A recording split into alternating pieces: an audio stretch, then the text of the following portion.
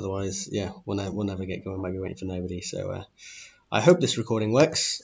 I've hit go. It's been a bit temperamental, but yeah, we'll see. Well, good morning. Thanks for turning up. My name is Max. This is my colleague Kyle. As you already know, we're both ex-UE graduates. I graduated in 2012, and I guess Kyle 5 years after that. And yeah, I think we both. Did you study this module when at UE? Yeah, I did. Yeah. Yeah. Who was running it when you did it? It was David Creasy. Yeah. He's done that. So it died away not long after I left, and then it came back through demand basically, and then I think David Creasy left, and that's where we sort of started to get involved in sort of supporting it. Then yeah, just coming and doing a few lectures just to make that link back to industry really, and obviously quite nice that we're both UE graduates as well. There is hope, you know. So yeah, so start off with just a little bit about Mac. I like to keep it very casual, as I'm sure Kyle does as well. Any questions at any point, just shout them out, you know, and I think, you know, we'll go off on a tangent. These slides alone aren't going to fill the whole hour and a half, so we either get an early lunch or, you know, if you want to go off on a tangent, talk about stuff, then please do by all means. So I think, first of all, just a little bit about us as a company. So this is just a very brief overview of our history.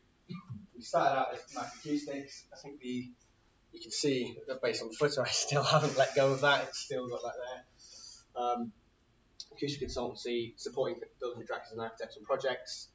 Then we set up a testing company, so this was for us to get on site with contractors, test the building to understand what's actually coming out of the ground, what people are building, test it, make sure it's compliance. Then we were struggling to naturally ventilate a lot of buildings on noisy sites, so whenever you open a hole in a building to let air in, it lets the noise in as well. So we developed an attenuator that we could sort of put on the facades of buildings, ventilate without let the air in but not the noise. Then came Mac Energy, and this is where we really branched out from just doing things related to acoustics. This is where we started looking at building physics, so looking at overheating, daylighting, lots of different things. We then started getting there's an eternal obsession with automation at Mac Acoustics. And we developed Mac software, which was looking at a lot of architectural models. How do we get the information out of that? How do we speed up what we're doing? You know, and then feed the information back to architects in a much more accessible format. And then this was a bit of a curveball. We set up a separate residential thing where it's just an all-in-one sort of package that would mixing a bit of all of this together, but purely focused on residential projects. The good thing about a residential project is if you make one change to one wall, that's multiplied by a lot across all the different sort of flats and apartments or student accommodation rooms you've got. And obviously I joined the picture in 2012. I guess you were 2017? Or yeah, 2017. So yeah, before it really kicked off with branching out.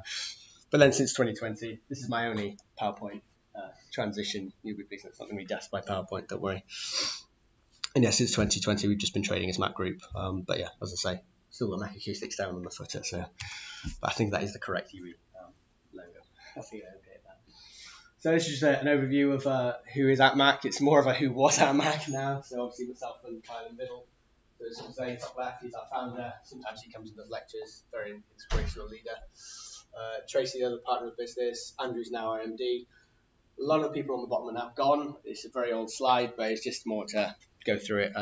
There used to be a fair few UE graduates, but yeah, less so than there used to be. But yeah, Phil, top right, he's probably our oldest UE graduate, one of the originals. So just a brief introduction for you to understand who we are, basically. But now onto the meat of what we're going through today. So obviously the module title, Architectural Acoustics. I'd imagine up until now you've pretty much been focused on the acoustics. So this is obviously the other half of it, the architectural, how buildings are built fundamentally. And so we've got these four sections. Construction techniques is just how does a building come about. And the second part is what does that mean for us from an acoustic consultancy point of view. How does sound move through the buildings? Regulations and standards. Don't worry, it's a very brief section. I hear the excitement already for that one. What we have to do, what we have to meet, and then how do we meet it? What products have we got out there that can help us achieve those things? First of all, what is a building? Primary role of a building is to not collapse and withstand loads and create a dwelling or shelter for people to go into. I like this image just because it really messes with your head. Has anybody seen that before? Yeah. It's one of those things you think, is it photoshopped or is it not? But then you have a tree in front of it, that's fine. But it is, I can assure you, it is a real building. It is built like that. But the amount of effort that must have gone into to make that structure work is impressive. But, you know, I just really like that. a real example of where the structure's really having to work hard to maintain that shape. And I contrast that very much with this one, which is obviously an example of something that shouldn't look like that. It looks like it's had one too many on the way back from the pub. But this is an example of where the loading of the building has just exceeded its design limits. Very old building. Timber was the main construction, so wood can season over time. Can warp.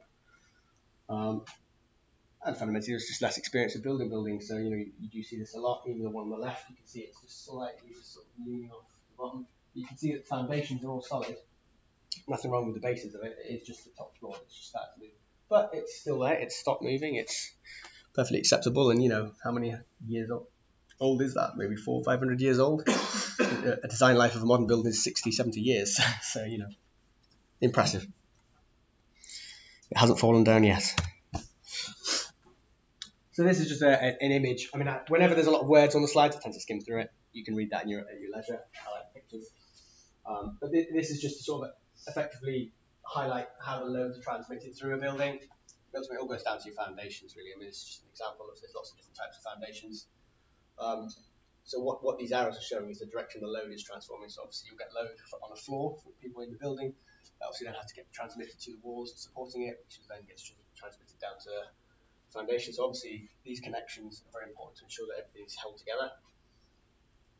I think a few years ago, somebody got confused with this, and they seemed to think that these were sound transmission paths, but interestingly, they sort of could be. And we'll sort of come on to that as we move beyond the architecture onto the sound transmission a bit later.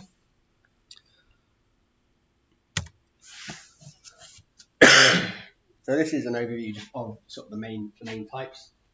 So on the top is basically frame-based buildings, which is the most popular type of construction for most modern buildings.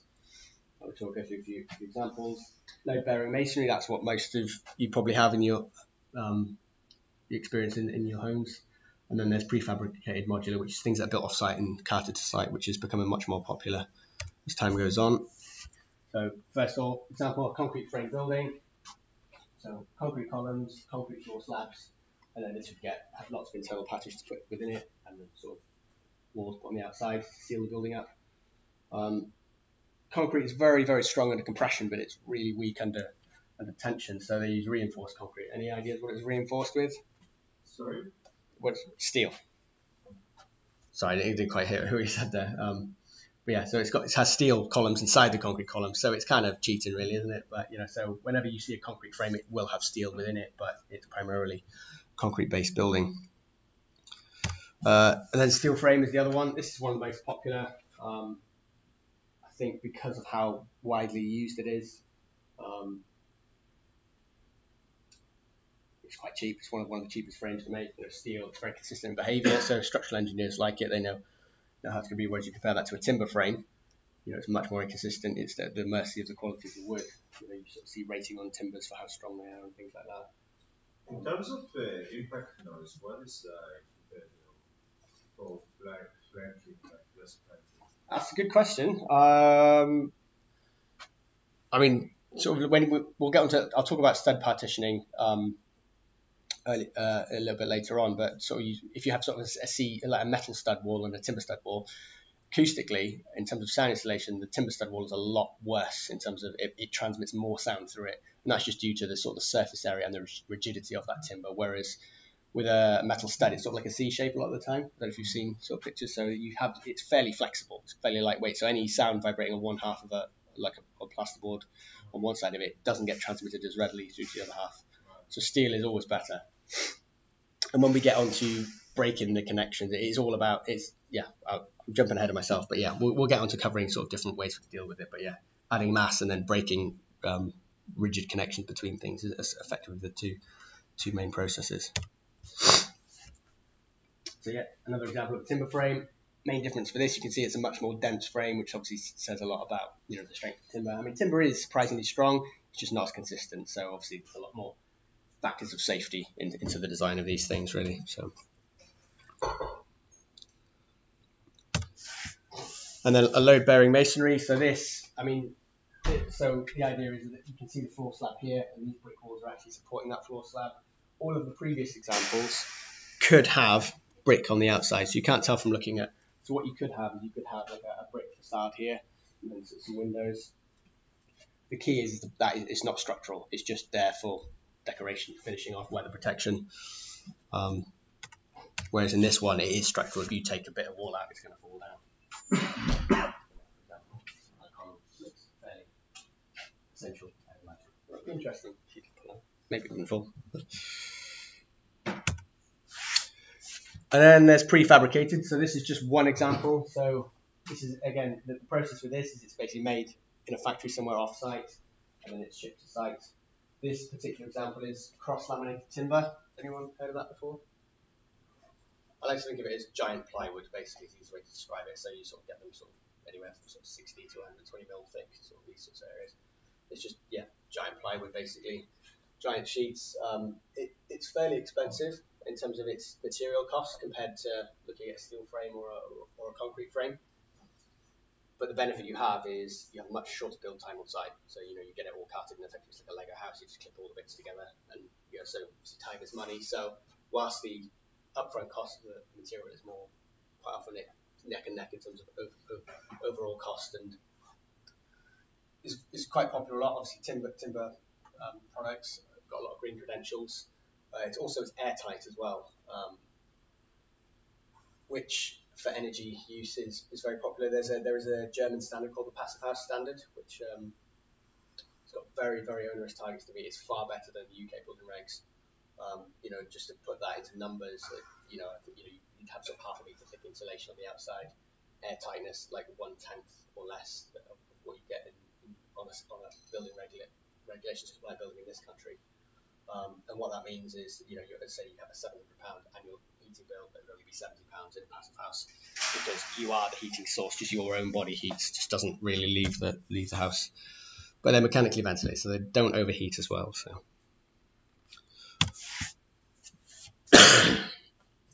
And this is just an example of, I think when I put this together, this was the tallest timber building in the world. I think some of these numbers might not be 100% accurate, so don't quote me, but I think it was completed in 2015, and I think it was 49 meters tall. And then I think there's another one, the biggest one now is I think 85 meters tall, which is also in Norway. It was completed in 2019. I think when this one was around, there was another one in Vancouver, which was about 5 or 6 meters taller, but it had a concrete core, which is cheating, isn't it? So I never like to include that one as the tallest timber building, because.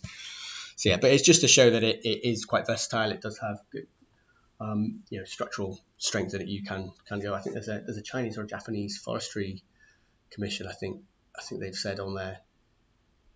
Only when I found out that this wasn't the tallest. I think that their 350th anniversary is in like 2041 or something like that, and they're going to build a 350 meter tall tower out of timber. So, interesting to see if that ever comes to fruition or not. Certainly a lot of forward planning. So yeah, those are just a few of the frame types and structure types. And what this is showing is that as things get taller, and tall, thin walls fundamentally don't really work, as you can probably imagine. If you stand a bit of paper end on and push on it, it's not going to take a lot of load before it gives away. Whereas if you try that with a bit of card, you might have a bit more luck. So gradually work your way out. So thicker walls can support better loads. And ultimately, it's just showing that how sort of excess load follows that sort of my card paper analogy is basically like this. So as I touched on earlier, sort of these connections are absolutely key to make sure that things are going to stay together and not move apart. One of the most common approaches to get around the sort of the tall thin issue is cavity walls, which I'm sure most of you are familiar with. Does this drawing make sense to everybody? Or so these are outside the buildings, we've got brick and concrete blocks, and we're going to wall tying them together, and that's the key for the structure. That's basically the two leaves. So each half is called a leaf. So the two leaves of brick and block work are effectively holding each other together. So if one tries to lean, the other one effectively holds it in place, and it allows you to go much taller. And then this will just be a layer of plasterboard internally, so to finish off the room, and this will be insulation for several reasons more than anything else. Could have an acoustic benefit depending on what's going on with that wall tie, something we'll cover a little bit later. So I just take straight.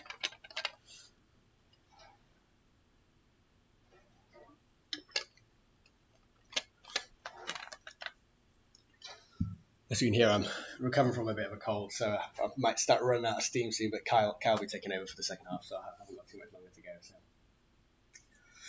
So that's that. Everybody happy with everything so far? Yeah. So we've looked at the main walls, the main frame, construction. Then internally, we've got a bit more freedom in what we're doing. So a lot of these walls are not structural; they're just a partition off different parts of the building. So this is an example of building shells being constructed, and all of these internally. So these are metal studs that have been set up. So you've got this base track, you have a head track at the top, and what would happen is come along and put plasterboard on all of these. As you can see, a door is going to go in here, and that's effectively how buildings are partitioned up. That's plasterboard. You'll find yourself knocking things. So yeah, that's a lightweight plasterboard wall. So it's probably a steel stud in this building. So then internal floors, typically it'll be a concrete floor or a timber floor. So this is an example of a timber floor. So exactly as what you'd expect with a wall. It's got a series of joists. So when it's vertical in a wall, you tend to call it a timber stud. When it's like this, you call it a timber joist. So obviously these are bolted to the wall. Transmitting load here, supported by this little dwarf wall underneath it. Obviously, the floor covering would go over the top of that. These are the most lightweight, so naturally they can vibrate and transmit sound the most. So if ever you have a project that has something like this on, it's going to give you the most problems. Very common within residential dwellings. Not so common in other buildings. It's more so in older buildings. But then across sort of bigger buildings, sort of healthcare buildings, educational buildings, large residential, you have concrete floors typically. So this is a precast concrete floor. So again, similar to the prefabricated wall panels, these are made off-site. Truck brings it to site, they're all craned into place. So obviously they have to sit on the steel frame. It could be a concrete frame equally as well.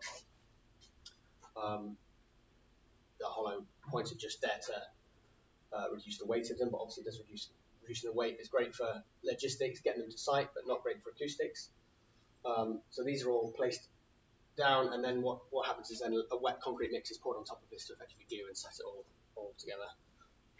So much heavier than a timber floor, so it's not too bad acoustically, but not as good as this final option. So this is a poured in situ concrete floor. So what you have is you have a profile metal deck. So this is laid across. It's like a crinkly tin roof basically that's laid across your steel structure, and then wet concrete is poured into this. So you can see this obviously working on it here, and at the top of the image you can see that they're sort of flattening out the top of the slab. Because it's wet, full concrete, it's much more dense than the precast planks that have the holes in them. So this is sort of the best in terms of sound insulation performance you get out of a floor typically, and then obviously how well that is all comes down to the thickness of the concrete that's poured on top. Trying to get away with the least concrete as possible is always the goal. The more concrete you need, the more structure you need. The more structure you need, the more space you need. Everything just costs extrapolate. Equally, if you put lots of ventilation equipment on the roof, you'll need more structure for that. So there's lots of things. Obviously, building contractors are trying to always build a building to the cheapest price. Always. So it's always making sure that it just to say works. Obviously, if you get something wrong in acoustics, it's going to be very different than if you get it wrong in structures. So there was a school I worked on a number of years ago, and they had a steel frame up, and they brought a few of the precast concrete planks, dropped one onto it, and then the whole steel frame just bent over. And yeah, that's somebody got fired. But yeah. Whereas if we don't put enough treatment in, it's much less risky. So as we come below the floor slab, suspended ceiling. So you never know what room I'm going to be in when I'm talking about this, but look above, there's a perfect example. So this is a suspended metal grid, and then you've got these mineral fiber tiles just laid into it. So these can provide two benefits acoustically. So these can be acoustically absorptive. So these will be a mineral fiber, so any sound hitting those will be mostly getting absorbed. Have you done absorption classes? Porous absorbers. So that's exactly how a ceiling tile is working. But it's also working as a bit of a panel absorber as well, because you've got the void above it as well. So you get pretty good absorption depending on the void. And it will also be improving the sound insulation. So let's say this is a concrete slab. Any sound that's coming through from above, something going to travel through this void, and then it'll be limited as to how much goes through the ceiling as well. So they have a benefit of improving sound insulation in the space, and also reducing reverberation within the space as well. That's only if it is a full grid like this, where it's covering the entire room. The alternative approach for sort of room acoustic treatment in ceilings is sort of like free hanging treatment. So these are, you've probably seen these in various trendy cafes and things like that. Ultimately, it's a free hanging acoustic absorber. This isn't going to give us any sound insulation benefits simply because sound's just going to come through all the gaps. In acoustics, you're only ever as strong as your weakest link. It doesn't matter how good your wall is. If you've got a massive hole in it, that's where the sound's coming through. How come like a lot of like control rooms they have this sort of thing if the sound is really not insulated with them? What do you mean, sorry? Like in a lot of control rooms they have like free hanging ceilings. Although like it's the least insulated. Yeah, I mean, in a control room, I guess most of what you're trying to do in a control room is you're trying to kill off the response and reflections from the room. So, I mean, I don't know what specific example you're thinking about, but I mean, obviously, if you had this for sound insulation, it's not going to stop sound going out of your space or equally coming into it. You only get better from that if you're covering the whole space. Obviously, in a control room, if you had you could have a suspended ceiling like this, but then above it, you'd probably have a big bit of foam like that, so that you're absorbing frequencies across a huge range. I mean, it's a much more specialist space, control room, where you are looking for, a dead space across most of the frequency range. Whereas a lot of buildings, most buildings, I mean, have we worked on any music studios?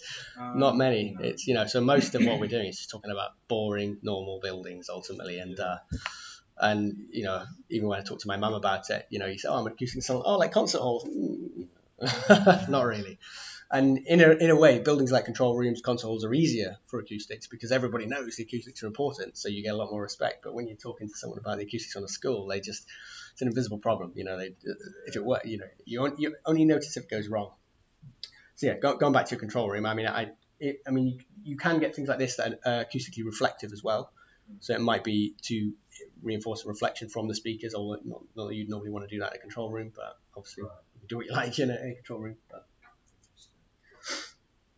So yeah, when they're suspended horizontally, we tend to refer to them as rafts, and when they're suspended vertically, we tend to refer to them as baffles. They're fundamentally the same material. They tend to be 40-50 mil thick, and it's just compressed mineral fiber, which is basically like loft insulation, which is exactly the same build-up of a ceiling tile, really.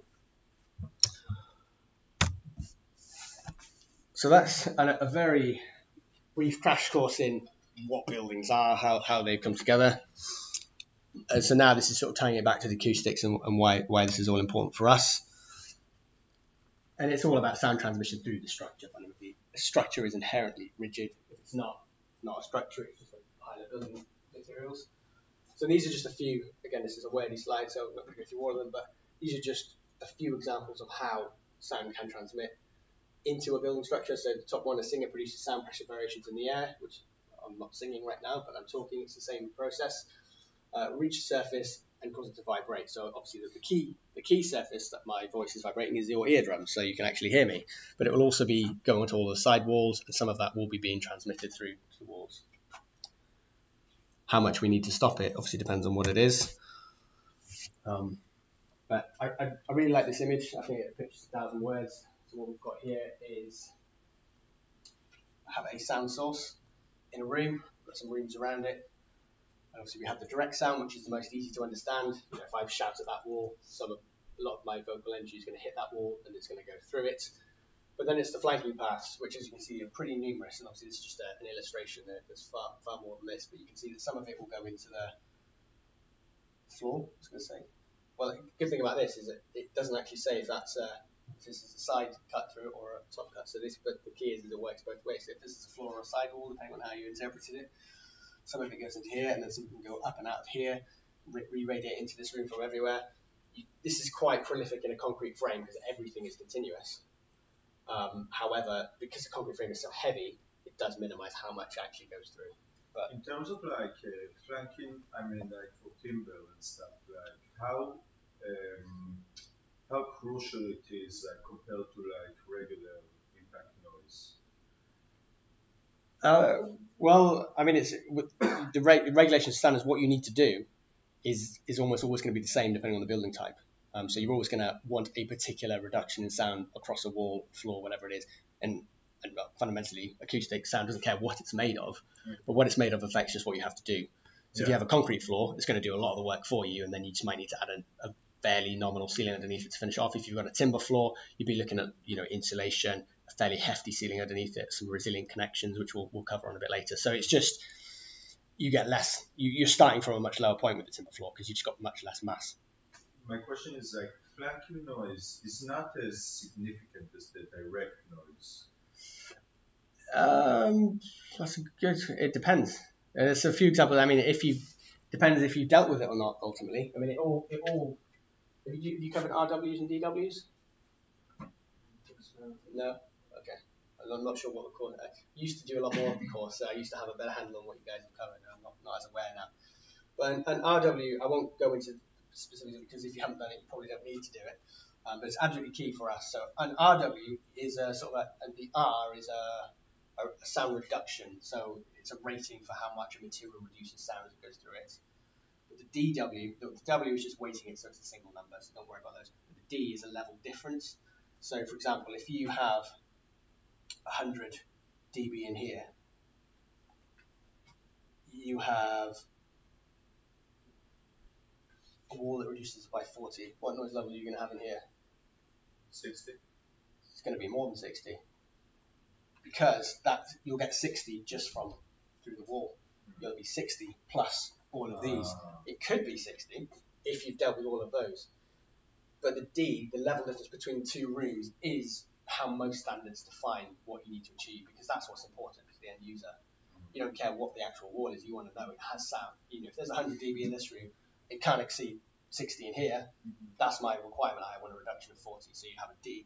So what you'd find is this wall, probably you put it in as a 50, just very crudely speaking, so that then once you add the sort of 50 you've got from here, plus all the other little bits in here, it doesn't exceed the 60. I'm just making these numbers up. But it's the sum of all of them. So whether the flanking is or isn't important, it's a factor. Basically, if you dealt with it, then you give it the illusion that it's not important. But ultimately, if you ignore it, and we've got some good graphs, which I think Kyle will cover a few of them later, where we look at the difference in direct and flanking and effectively putting some numbers against them. What about the coincidence effect, like in that situation? Is it something that you guys take into consideration when trying to insulate? Was in the coincidence frequency? Yeah. On a day-to-day basis, we probably wouldn't. I mean, ultimately, the targets you get are simplified. So when I said a DW, that W is basically there's a British standard that weights all of your level differences at different third octave bands, weights them into a single figure. So you have acoustics is so complicated. Everything we're dealing with is information reduction, which is a problem in itself because you're simplifying and then you're simplifying a simplification just to make it manageable and so you can actually compare things. So we would only ever get a target that's a single number ultimately. So we would be looking at all the individual ones. So if you had a coincidence dip at certain points and where you can see it's not performing very well, you wouldn't necessarily even look at it if it's just a classroom or a fairly standard space. If you're designing a recording studio, you probably would look at it. I mean, but generally with a recording studio, you're looking at such hefty constructions, you tend to take care of itself. As long as you've got space to deal with your problems and you can put in big walls, then you can deal with a lot of things. But a lot of the time is you're trying to get it into the architect's giving you 150 mil to sort their problems out with your magical acoustic dust. And you're like, well, I just can't do it. And smaller voids, you get much worse resonant frequencies that then do tend to, you have boominess coming through and things like that. So yeah, on an average day, we definitely wouldn't account for it. But I think whenever you triple glazed systems as well, that you try to never have the two voids the same, so the resonance in both the that's not strictly coincidence. But I guess that's from the thickness of the glass, you have the same coincidence. So you would want to have different thickness planes as opposed to having two 10 mil planes that have both the same coincidence dip. You will have a big problem at that particular frequency. So glazing systems, I guess it's used a little bit in. So you might have a 6 mil glass and a 10 mil glass, not because you need the extra sound insulation of the heavier 10 mil, but just so that they're not weak at exactly the same frequency ultimately.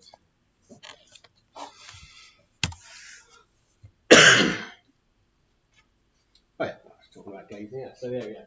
Yeah, so possible routes of flanking triple glazing can reduce airborne noise from outside. Okay. So these are just flanking examples of where. So yeah, triple glazing, an example there. I mean, triple glazing can be worse at low frequency, funnily enough, just because of the double cavities. But yeah, so that you could use that to reduce overall noise level. But then if you've got rumble coming through the floor, that's something you need to deal with as well. And I quite like this video because this effectively highlights the significance of direct and flanking sound. So we've got a music box here. This is a table. The music box is going to be placed on the table, and then we're going to look at covering it to kill off the direct path, and then we're going to look at putting it on a base to kill off the flanking sound. And it's a few different scenarios, and it's just, yeah, illustrates what I'm basically explaining. Yeah, sorry, so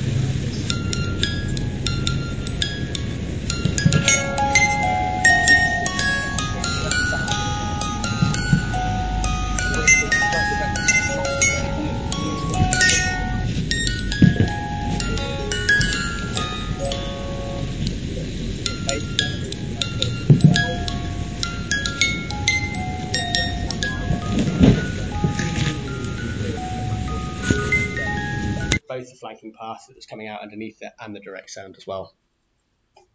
So I think that hopefully that video is useful just to highlight those earlier images and what I was trying to explain. Obviously a lot of the time we're not trying to just contain tiny music boxes, so it's not that simple. So yeah, this is the sort of the image. I said a graph, it's not a graph, it's just a table. But this is what put together just to highlight the significance of flanking sound. So this is just a cut through, so we've got a floor slab, top and below, just a generic wall. We have direct sound, and we have a flanking path through the floor slab below and the same at the top. And what we've got here, so the two terms I used earlier, so we've got a partition RW, so this is the rating of how well the wall here is stopping sound, and we've effectively changed that for each of these options, going from 50 up to 65. And then what we've done is we've looked at how that is actually affecting the room-to-room transmission between these two. I mean, these are just a generic, fairly thin concrete slab, just in some modeling software we have, just to highlight the point. But for a 50 RW wall, all in all, you're getting an on-site level difference DW of 45 dB. So not as good as what your partition is because you have the sun. Because that it's a level difference. The bigger that goes, the better. can you explain? I didn't really understand like what is the RW represented and what is the DW represented. Sorry, the RW is the performance of this wall only. So that is how. So an RW is a figure measured in a laboratory. So they would take this wall, put it into lab conditions, and they're only just where all of the flanking paths are isolated. They just measure transmission through the element. And this is in dB. Yes, these are all in dB. Yeah, except the percentages, of course. So these are effectively higher performing partitions. So this would be a fairly standard plasterboard wall. 50 RW you can get out of most double plasterboard each side, 70mm C stud. And then as you get here, so 65, that's sort of twin independent studs where you're breaking apart the wall. This is sort of more around what you define around music spaces, but even higher than that. So that's just the rating of the partition changing. Nothing else is changing, but the floor slab is staying consistent. And what this is trying to show is, so with the 50, you get an on-site level difference. So if you have 100 dB in here, you'd have 55 in here, because you're losing 45 of it. And that 45 loss is a combination of what the wall's stopping and what the floor slabs are stopping. If you increase the wall performance to 55, so a 5 dB increase on the wall, you get a 2 dB increase on the on-site level difference. And then you can start to see you get diminishing returns. And that's what this one is trying to do, is looking at the percentage of how much is coming through direct sound and how much is flanking sound. So the solid line is direct, the dotted line is flanking. So you can see the first example, you've got a pretty 50-50 split. So it's perfectly balanced, and you say that's quite well designed. There's you've not over-designed the slab, you've not over-designed the wall. It's pretty not that you'd be aiming to do that, but sometimes you have to value engineer a lot and try to thin things as much as possible just to scrape it through. And as you can see, as we increase the wall, particularly in this example, only 8% of the total contribution is coming through that wall, but 92% is. But it's not the same level, is it? Like it's 92% of flanking sounds, but the sound is reduced, isn't it? Well, between these two, it's not. So what we're measuring here, we're not measuring a sound level. This is a level difference. So whatever you put in here, it will be minus that in here, in this side. So if it's like going through, if it's like passing, so if it started, let's say, like 54% through flanking and 46% direct, direct path, when it's like converted into more flanking, like 92%, it's not the same level, is it? Uh, well, it will be, yeah. It will be. So the flanking contribution will be the same on all of them. So overall, like it doesn't matter if it's flanking or direct. No, it doesn't matter. You just got to deal with both ultimately. I mean, what this is doing is highlighting that you can go as crazy as you like on your wall, unless you deal with this weak flanking path. It's not helping you at all, basically, and that's what this is showing. You can see at the earlier stage where it's a bit more balanced, you do get a slight increase. And what we'll do, I think in one of Carl's sections later, we look at adding in some floors and ceilings and seeing how we can really start to boost these up and not be limited so much on the flanking. And the main aim of this is just to highlight the significance of flanking, and you can't just put a bigger wall in to deal with it. You have to deal with your flanking problems. So structural rigidity and sound. So 4 points I think I've covered mostly.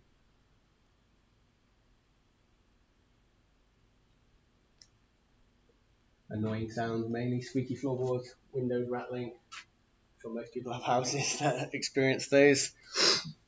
But yeah, the two key words in here is resilient materials, so anything that resists sound passing through it, and decoupling. If you can just separate them somehow, even better. So resilient is your decoupling would be your nuclear option. That's if something's not connected, then it's just airborne. There's no structural transmission, and then a resilient connection is just a reduced connection. So that's it for me. I'll hand you over to Kyle. A nice intro of regulations and standards from Kyle. Great. So I'll get the little dry section there. So regulation standards. Why do we have regulation standards?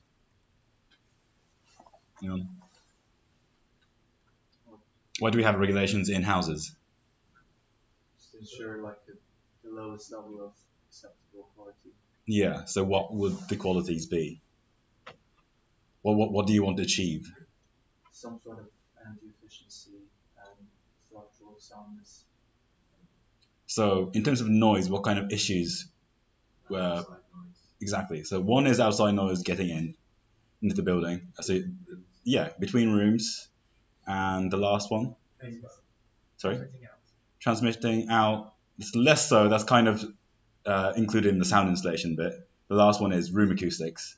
So in the residential buildings, it's not as not particularly important, but in schools. So in this room acoustics is important, right? Because if it's too reverberant, then I know you've been studying about speech transmission index. Mm-hmm. So if it's too reverberant, then you wouldn't be able to hear me because the speech transmission index is lower.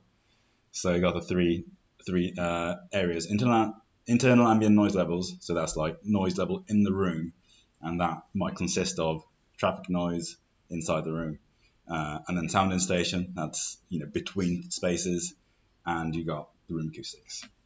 And so the building regulations was set up. I think it was in 1800s. Is that right, Max? 1600s. Yeah. Oh yeah, a long time ago. First official big building regulations was after the Great Fire of London, when they probably thought we should probably regulate what people are doing after such a big fire. And obviously it's not enforced anymore. But there was just two regulations, I think. One was that you couldn't have your top floor jutting out more than your bottom floor, so your buildings can't be touching, and you have to build your house about brick and stone, so they don't burn like crazy, basically. So a fairly sensible start. But that's the historical origins of building regulations. But yeah, I think these approved documents came in 1984. The Party 2003, which is the one that we're in. So you can see that they've gradually worked their way through the parts. Obviously you can see what they structure. Obviously that's top. Without that, you don't have a building. Fire safety, yeah, Great Fire London again. And then you can see, and one that always surprised me is that ventilation is lower than resistance to the particle sound. But I think my theory for that is all buildings are leaky. You don't need to ventilate them; they ventilate themselves. So as many as we started building things better, sealing them off, we need to actually consciously think about it. Yeah, great. So we've got all of those, and then we've got the party, which is relevant to acoustics. And in our job, when we're designing residential buildings, we looked to achieve the criteria set in Part E. I'll just go through Yeah, that. there's actually this Part O now as well, which is about energy efficiency and noise as well. So it's much more moving towards conservation of energy. So yeah, I think. So we've got four main criteria that the building regs provide.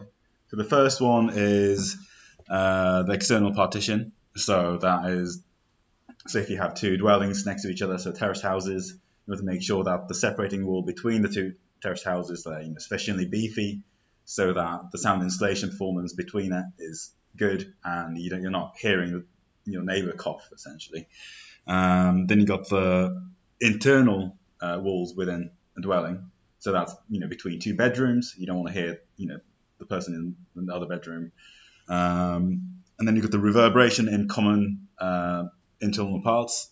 So let's say if you have an apartment block and you have a shared corridor, so you want to reduce the noise buildup in there, because essentially in a corridor you don't have control over what is taking place in there, because it might be your neighbor that's walking through and making a lot of noise.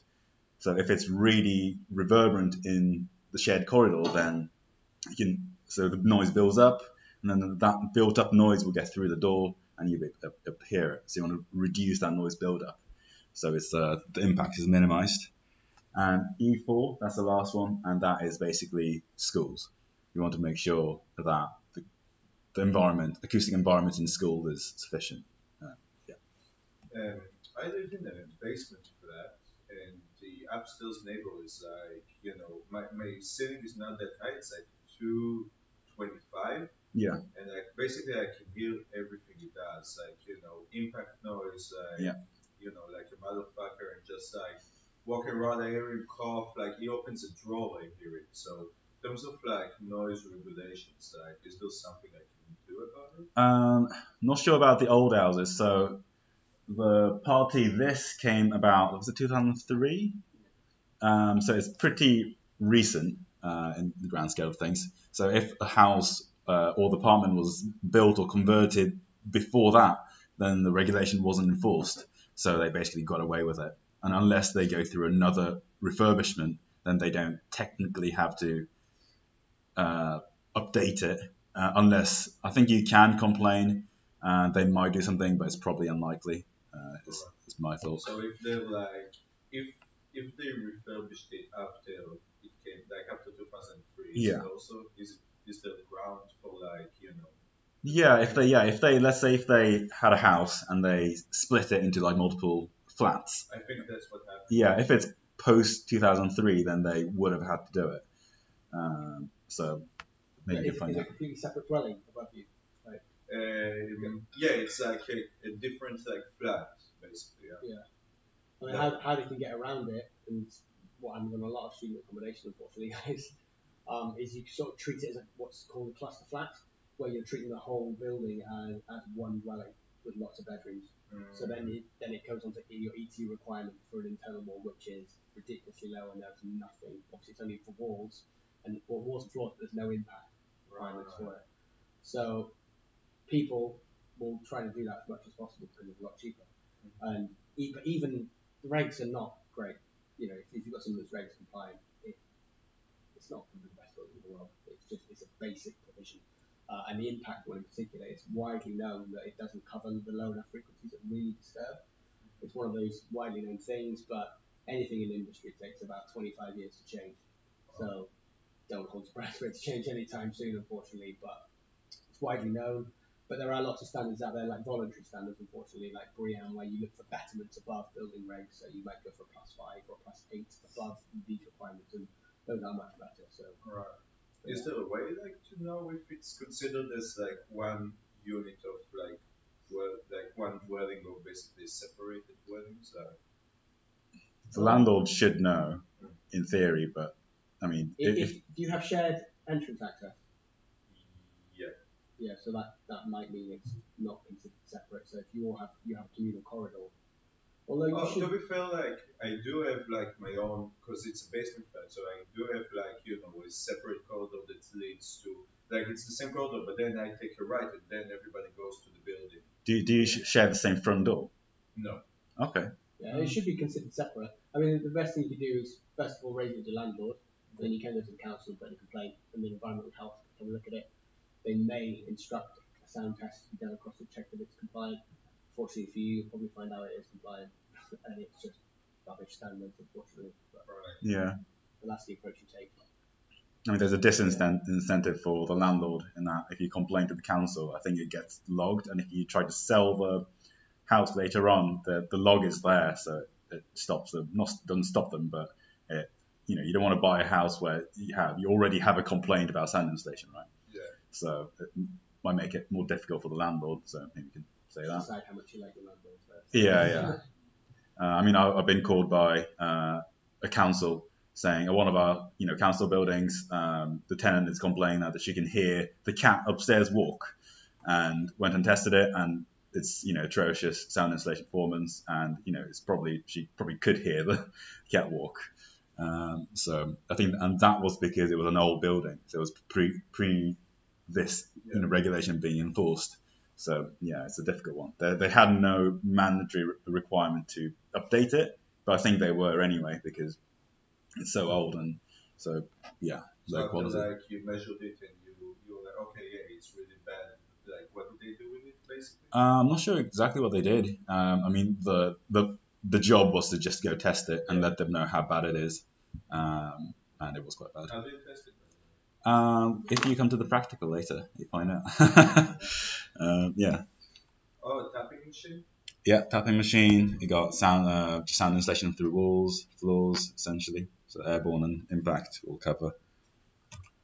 So BB93. So this is the fourth bit of the building regulations.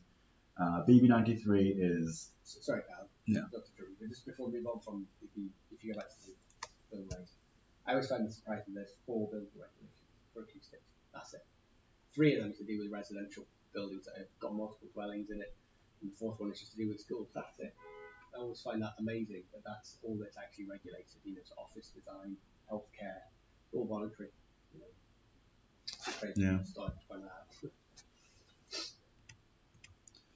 So BB93. This is the standard that's around to help us design schools in terms of acoustics, and it covers the 3 main areas that we talked about earlier. So indoor ambient noise levels, so that's noise inside the room when it's not occupied. So that consists of like traffic noise breaking into the room, and sometimes building services noise if it's like mechanically ventilated, or if you have like a air conditioning inside the room. With the sound insulation between rooms, so that's we already covered. You don't want to hear the classroom next door because you'll be distracted. And then you've got the room acoustics, so the speech intelligibility is reasonable, and you can hear what the teacher's saying.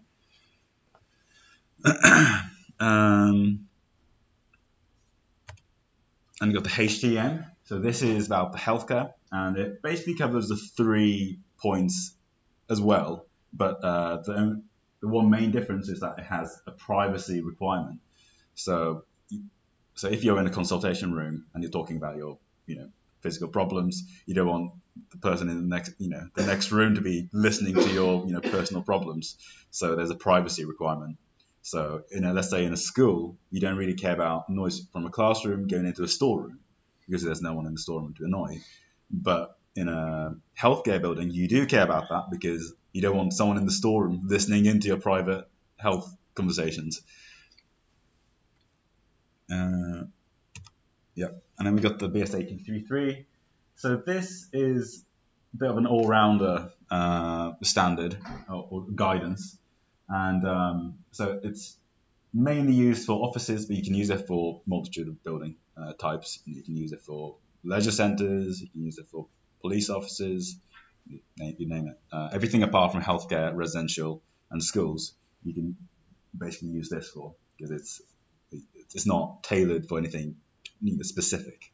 And again, this covers sound insulation and internal ambient noise levels and reverberation, although to a lesser extent for reverberation. So this one doesn't provide specific numbers to achieve for reverberation, and it basically asks the person using the document to specify a suitable target. And we might do that from previous experience, or we might refer to BB93, the school. So the BB93 standard is considered to be, the most comprehensive design guidance that you can use. So it's got a lot of information, and it's pretty good. Yeah, out of all of those, I would say if you just look at one, I recommend BB93. It's specific to schools, but it's the most comprehensive in that it's got an accompanying design guide with it. It's freely available on .gov websites, and it's just the most accessible one. It's certainly better than any British standard in terms of just reading and getting it. If anybody wants to better their knowledge of acoustics, that's a great place to start. It's one of the documents I started reading when I first joined Mac. So yeah. And if I'll go through a little bit in the practical as well. Yeah, and if you're doing the assessment about sound speech transmission index, then there's data for that in that document. So you might, I don't know if you're already referring to it or not. Maybe the criteria that Zach has given to you, that might have already come from BB93. Have you heard of any of these standards before? Or? No. Yeah, it's probably been extracted already. Yeah. So that was regulations and standards. And now we touch on the solutions and products to achieve the criteria that we talked about before. So it's all in the details. And what I mean by that is, so detail is where two elements kind of intersect. So let's say where that wall and this wall intersects, or the floor and that wall intersects, or the floor and the roof intersects. So that is usually where flanking is most prominent. So in the slide that Max showed earlier, you can see that no matter how much you beef up the wall, you might, if the flanking contribution is significant, then that is going to be your weakest point. And no matter how, you're not going to get an overall betterment of significant betterment, no matter how much you increase the performance of the wall. And the two main techniques to improve the overall performance is to add mass. So if it's a wall, let's say you have one layer of plasterboard, one layer of plasterboard, and you have a stud connecting the two, then that is not particularly good, because the mass is quite low because you only have one layer of each. So if you want to add mass, then you want to add two layers, a layer of plasterboard, another layer of plasterboard on each side, and that would, you're doubling the mass. You should get a pretty significant improvement there. And then you've got the decoupling. On a wall, you can decouple by having a two separate stud.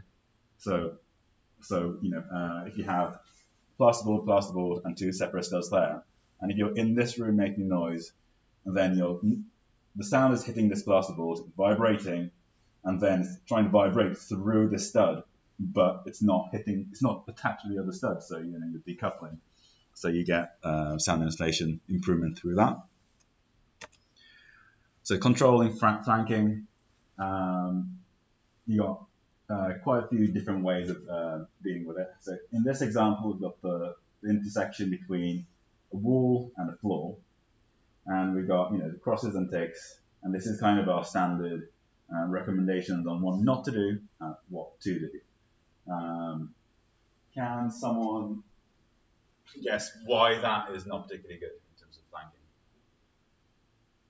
That's the wall, you know what you're looking at. Yeah. So that's the wall.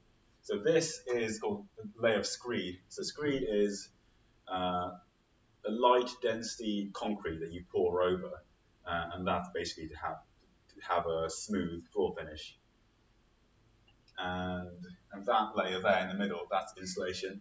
And then this is, let's say, a concrete plank, a big, thick concrete plank.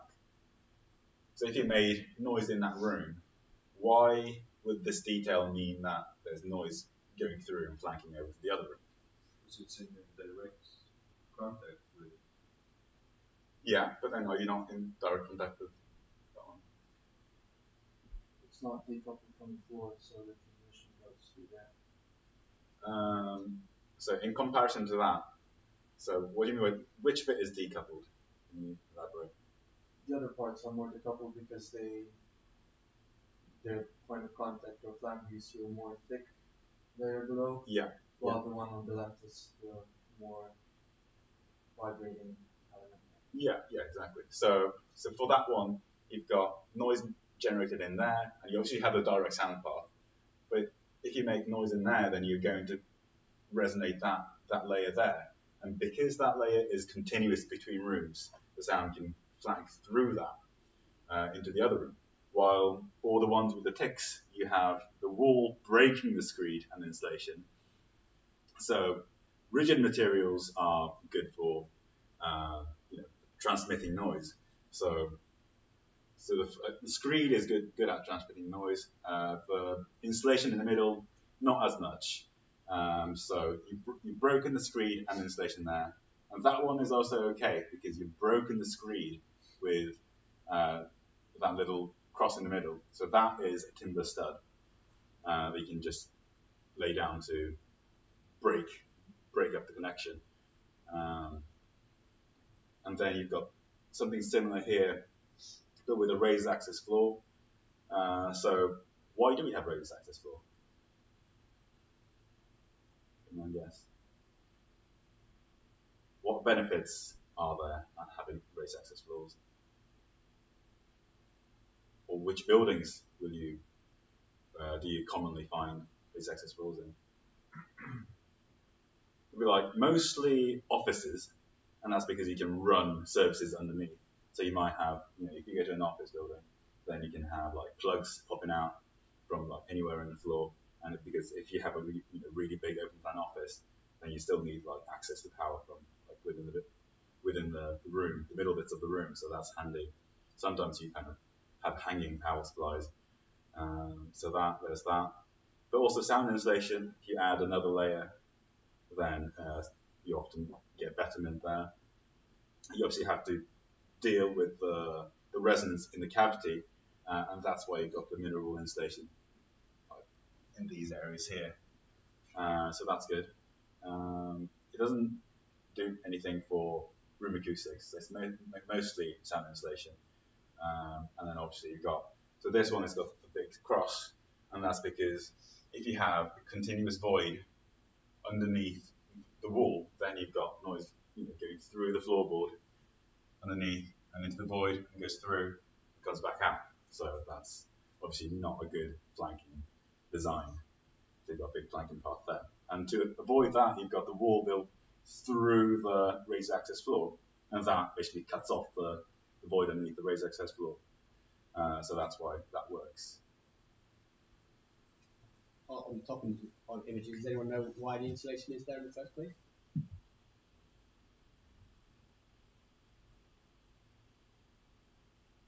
What does the insulation do?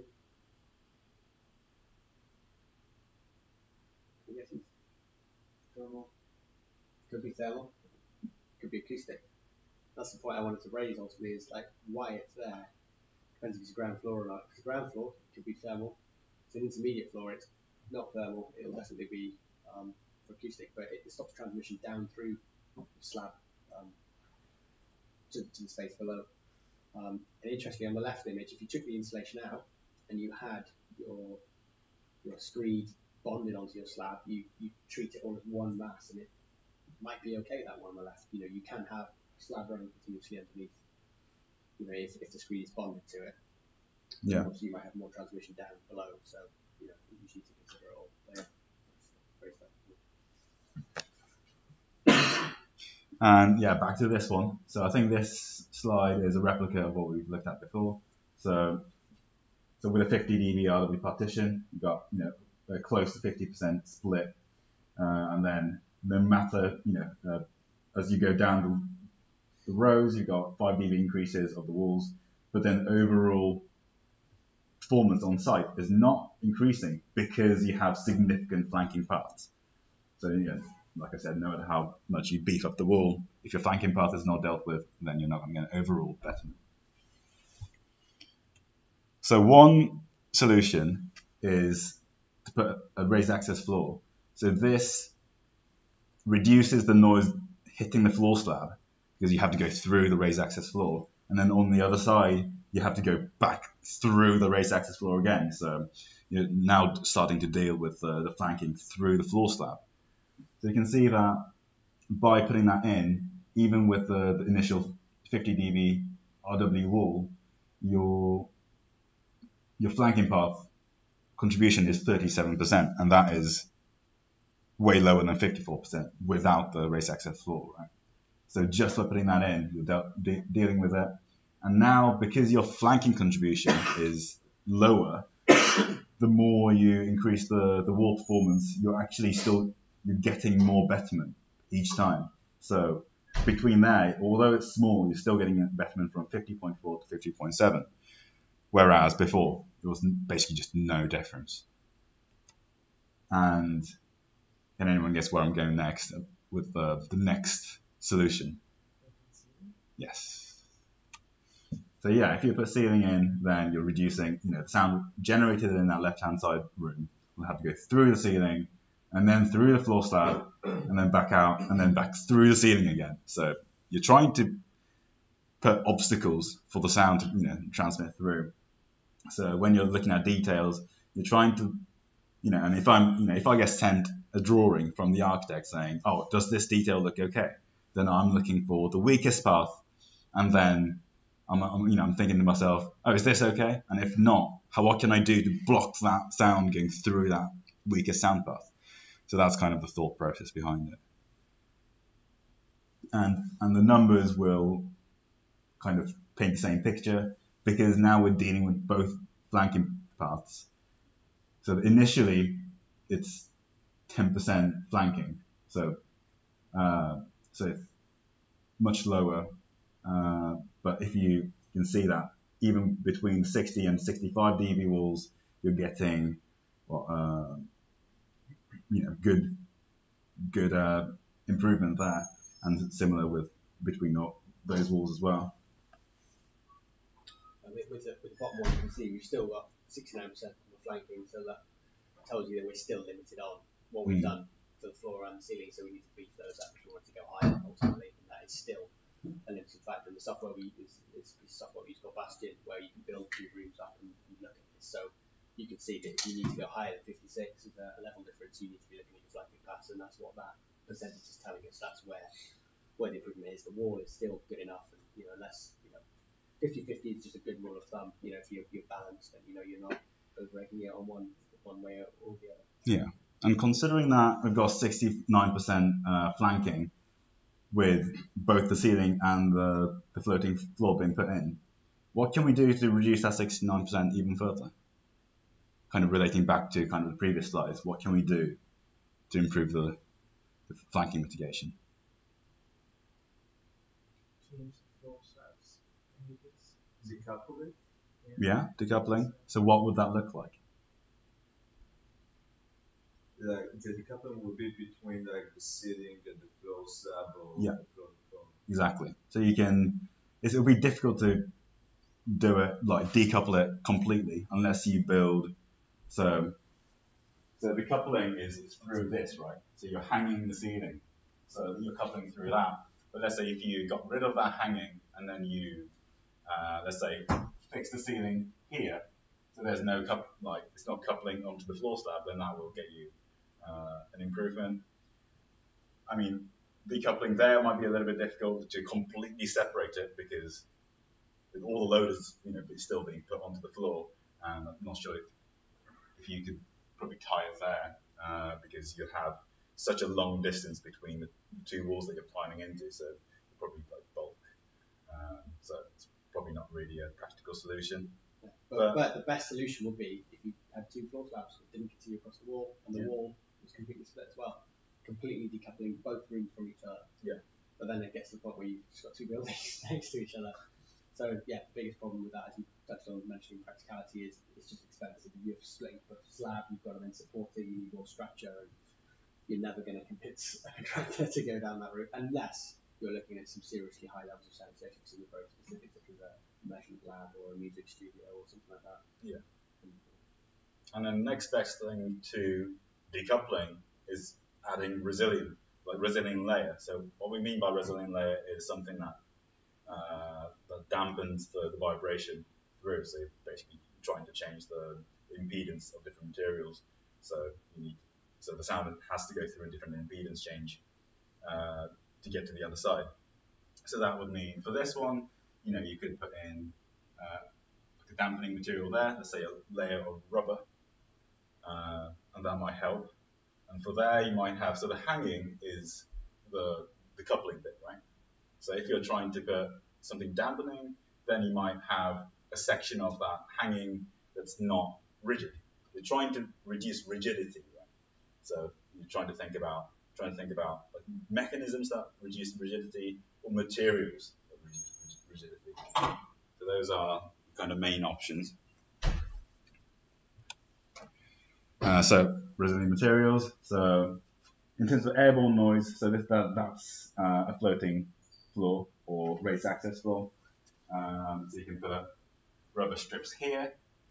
So that would mean the noise generated in the room hitting that floorboard will struggle to get through, well, compared to before, because you have the damper there, the rubber strip. And also you can put that bottom as well, and that's another way. You've got this for impact noise. You can put a resilient layer there. So this is an example of this would be, let's say, a lino or vinyl flooring, and then you have a layer of rubber or something. Yeah. Is it effective? Is it really effective? It is effective. Yeah, it's good. Like I know there's something like called the mute mat or something. I don't know the product, but I can guess what it might be. Yeah.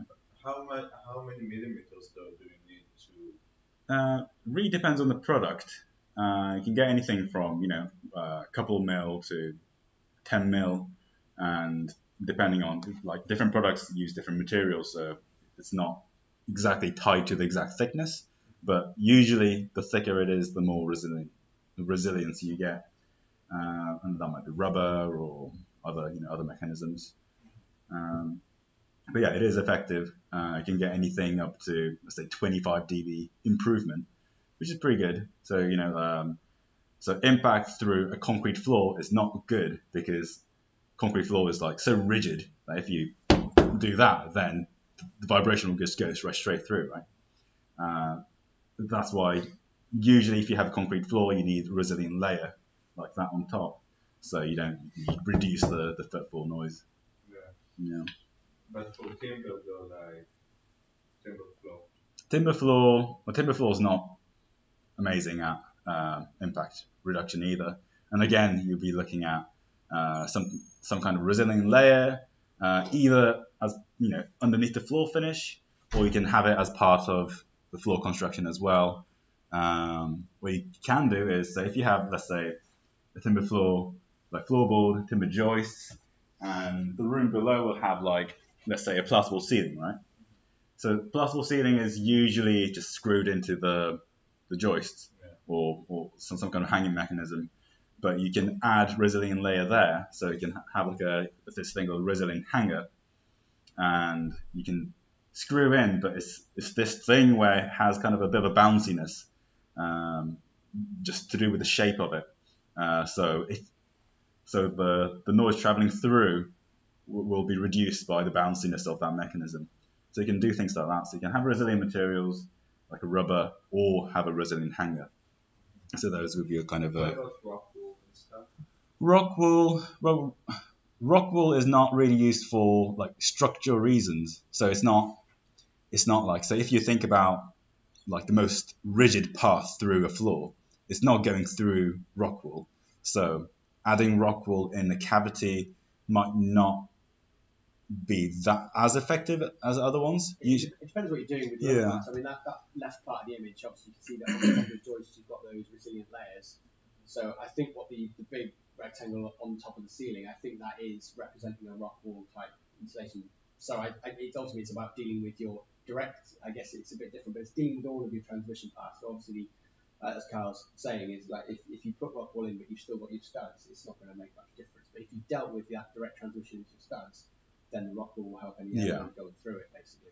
But you wouldn't really have rock wool, not as part of the concrete floor, but you could have it below it, and it definitely can help.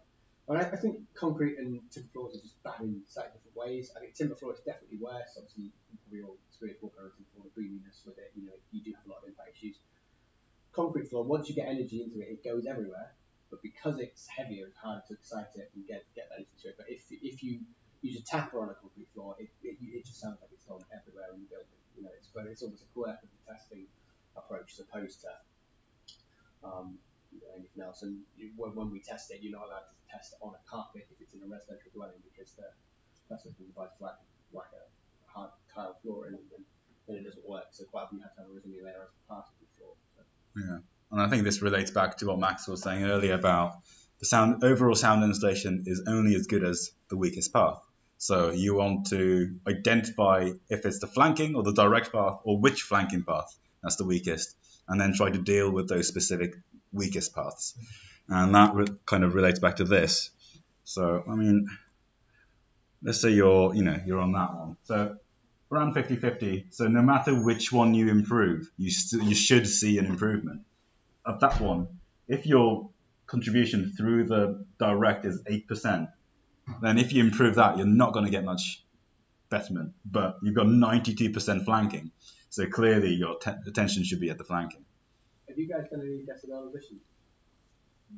No. Okay. Used to be on this course. That helps a lot. But effectively, decibels are a logarithmic unit. The 50 plus, well, acoustics, it used to be a joke, acoustics, the only standard where 2 plus 2 equals 5. Because every time you add 2 equal numbers together, you get a plus 3 increase. But if you have a difference of 10 or more, you ignore the smaller number. So 50 plus 40 is still 50. And that's effectively what is happening here behind the scenes. Obviously, your flanking limit is it doesn't matter how much you're reducing your other one by, you're still dominated by that flanking when you're not controlling. So yeah, it's another how you cut it down. Yeah. Okay, next one, resilient. Another different resilient materials. So for a wall, so we've got these two examples here. On the left-hand side, we've got the standard wall tie. So this relates back to the kind of wall construction where Max touched on before, where we've got one layer of brick, one layer of concrete block, and you have to tie them together so they don't fall, and then they kind of support each other. So basically you put a tie, and then you put more mortar, and then you keep building the blocks and the bricks, and then you put more ties in. So every, let's say 600 millimeters, you put a tie in. So that's kind of how you keep it together. But the tie, why is the tie annoying for us in terms of flanking? Exactly. So when you generate noise in one room, and then you excite the brick, and then the vibration will travel through the rigid connection, and then excite the block, and then you got the noise on the other side. But we don't like the rigid path, so we can have this, which is acoustic wall tie. And what this bit is that, so that is like one piece, and that is another piece, and in between it you've got resilient material. So when you excite this side, the vibration is traveling through here, and it wants to go onto that one, but because of that resilient material there, it's making it more difficult to go through. So you can have different. So you're kind of using mechanisms as well as materials. You can't just have just the middle bit of the tie just being rubber, because that won't hold it together. So you need to have kind of both. You need to use mechanisms as well. I've never thought about it before, but looking at that image on the left, you're probably thinking how much sound get transmitted through one little tiny strand of metal. Not the best image, I guess, but the key is that these wall ties are almost on every block, so you have them peppered all over a wall. They have to use quite a lot. Equally structurally, it's not going to do a lot if it's just one as well, so they're just everywhere, so it is more extreme than it looks on the left. Yeah. I got the resilient hangers. So this is what we talked about earlier. So you've got the standard hangers look like that. So just a steel rope, basically, steel cable. And this is an acoustic ceiling hanger. And you can see that. So it still supports the weight of the whole ceiling grid and all the tiles. But the resilience is that bit, I think. And that bit kind of provides like a kind of cushioning, bouncy, non-rigid connection. You probably noticed a bit of a trend with rubber. Yeah. Rubber's a friend. So raised access floor, so that's kind of a standard construction of it. So you have the pedestal, and that's all like rigid, like steel legs, and then you got the big tiles that you put on. Well, on this one you have slightly different method there. So you've got the joist, and what these little legs do is they're kind of, again, bouncy, rubbery thing. So when you jump on it, you still have the cushiony non-rigid connection, so you're not exciting the floor underneath as much. So that's both good for impact and sound insulation, as in airborne sound insulation. So that's a good one. Now we've got sound and masonry wall, wall. So basically, if you build, let's say, a twin, like a cavity wall, so you've got block work, and a cavity in between, and you've got a room. And then if that is built on a concrete slab, then what happens is that when you generate noise in this room and you excite this first layer of block, the excitement, so the vibration actually carries through the floor because it's connected through the concrete floor and then back through the, you can go through the floor or you can go back onto the second leaf of the wall. So what this bit is trying to do is trying to cut the connection between the bottom of the blockwork wall by, so it's these things there, like again, rubbery, cushiony, springy thing, trying to cut off the rigid connection. I think you get the idea. Yeah. And the extreme case of this is box in a box. I think we have a slight, kind of an example in, was it one in, we got the two, A and the C. Yeah. So I think they're box in a box type things because you got. Library into the box, isn't it? Like the control rooms are not. Yeah, that's it. Because it's because those are raised, so you're trying to cut off the connection to the actual floor, and then the ceiling's lowered, so you're trying to cut off the connection to the top. So that's good for sound insulation, and then that you can see how all the different mechanisms that cut off the rigid connection is being used on all four sides, and you want to do that all over, so you have a nice isolated box in a box, and that's the idea behind it.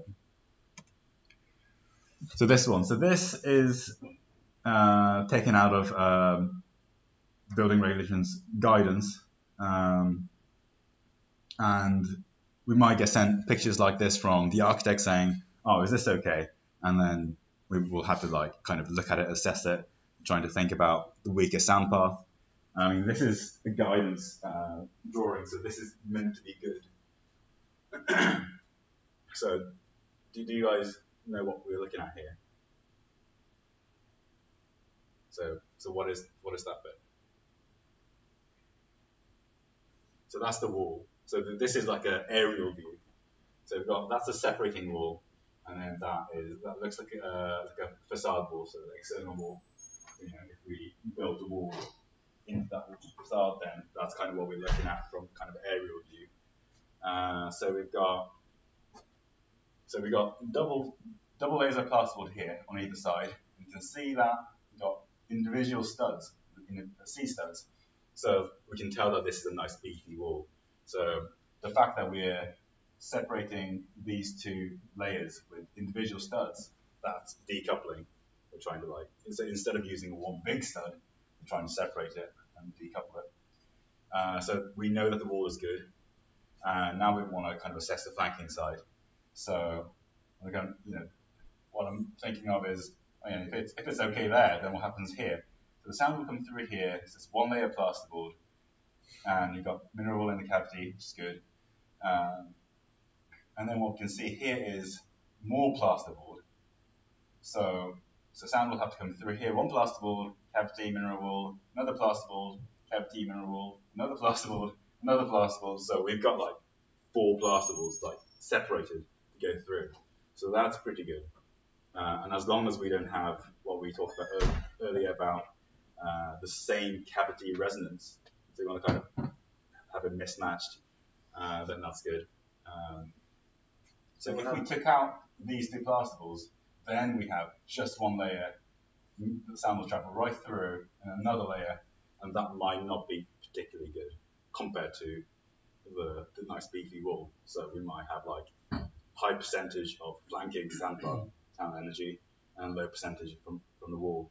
So that's why they've introduced these 2 plasterboard bits to mitigate that. And now the flanking contribution should be lower. So that's the idea behind it.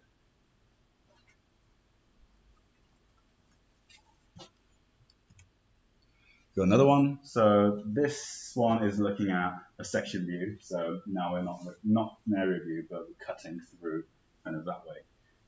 So we've got the floor, got the raised, the floating floor as well, got the nice beefy wall. So I think it's kind of the same wall there because we've got two layers of plasterboard on either side. I'm assuming that is one stud there, another stud there, and then we've got the floor. So what's good about this is that we've got a nice beefy wall, so we're not particularly worried about sound going through that wall. And then we've got the noise coming through the floorboards, and then you can see that this thing, that's probably some kind of a resilient thing, so that's good. So we got that, and then it goes through the concrete floor, and then got another resilient thing there, and then it has to go through that. So basically you have going through multiple materials, and every time you go through an air cavity, the sound is having to go through an impedance change. So that's where it kind of loses efficiency and energy. So that's usually good. As long as you treat the resonance within the cavity, cavities are like good. They're useful tools to improve sound insulation. So that's another one.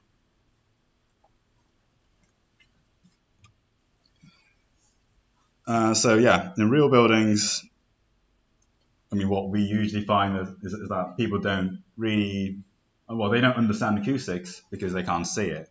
And I've just gone to an office building the other day where so anywhere that you can't see from the room, they're all like, the construction quality is really poor because they're like, oh, no one's going to look at it. And that's where the flanking path is usually, because no one really paid attention to it. They didn't finish the wall properly. They didn't seal gaps, and that's where you get like problems often. It's quite funny, but one thing we have told site managers to do on site is tell the people doing the work that it's fire stopping detail. They respect it a lot more than tell them it's just an acoustic detail. Fire details get built properly. Yeah. But funny enough, fire and acoustics can work together a lot on a lot of detail. We see it on buildings quite well, so we like that to work together and make sure it gets done properly. Yeah, especially after the Grenfell Tower thing. Yeah, everyone, understandably care about fire a lot more. So yeah. Now we kind of look through just examples of something that's not designed very well. So this is like a wall, probably like an internal wall, going up to the roof, and you've got that. So you can tell that this is a steel frame structure because you've got all the steel columns and you've got all the steel supports, and then the roof is resting on that, and then I'm assuming that this blockwork wall with a layer of plasterboard put on the side, that's not like load bearing because you've got this load bearing steel structure. But what's happening here is that because they built the wall in line with the steel column and all that kind of complicated junction, you've got loads of gap between the two areas, right? So on the other side, if you made generate noise here, then all the sound will be escaping through here. And like we said earlier, like the overall sound insulation is only as good as the weaker sound part. So basically you need to treat that to have a decent performance at the end. So if I saw that on site, then I'm like, not good. Things like that are disappointing, but it's fun. It's fully avoidable. It's just a bit of better design coordination as well. That steel support, I'm sure it could have been moved. Yeah. 500 mil up, and it wouldn't have been interrupting the separating wall. Yeah, exactly. Got another one here. So this is a good example. So of a penetration detail. So that is like a cable tray. I'm not sure if I can find one in this room. It's probably not in here. Maybe it's it's probably above the ceiling tiles. So you have like a cable tray here, and then you have the green cables running through. And then if you wanted the cables to go through this wall, then you'd be making a hole and putting the cables through. Well, you need to seal it properly to make sure that the sound insulation performance of this wall is not compromised. So what we can do here is put the cable through and then close a gap as much as possible using the kind of plasterboard kind of collars, plasterboard just to close the gap as much as possible. And then we can put something dense in there, like this. These are sandbags, or something similar, something dense that you can put in. I think a lot of the time that construction workers, they think you just shove mineral wool in there and it's all like nice and sealed, but it's actually not that good. So mineral wool is good for like room acoustics and reducing resonances in cavities, but not as like pure sound insulation material. You can talk through like mineral wool, right? So you can't expect it to block sound like entirely. So that's why you need something dense like sandbags. And then you want to kind of finish off the very, very small gaps using like mastic. So these blue dots are like mastic, so you want to just make sure it's kind of completely sealed off. So that's a bad example of the cable tray, or cable run penetration. So what they've done here, the first thing that's not good is that they've actually put the cable tray straight through, and you can't see it properly because the cable tray is in the way, and there's it